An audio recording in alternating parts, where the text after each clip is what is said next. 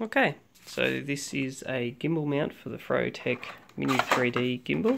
So this is 3-axis, pretty cheap thing. Normally it's put in drones, so this holds your battery in there. So I'll have proper photos for this in the future.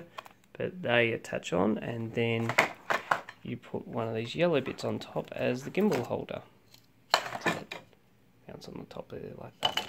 So when it's upside down, you have room to put in an Arduino mini controller, which is one of these kind of things. So then when that's running, you can actually control this.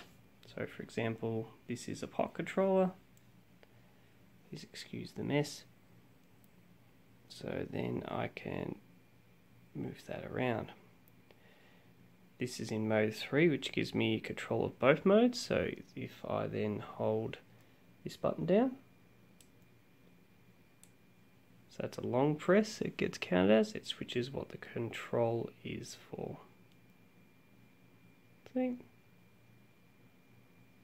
That'll let me move this stuff around. So it is independent, so I can actually go, alright, I'm going to lock the pitch to be reasonably up.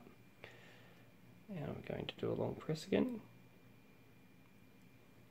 Okay, so I'm going to retain that position, but rotate around. So that's cool.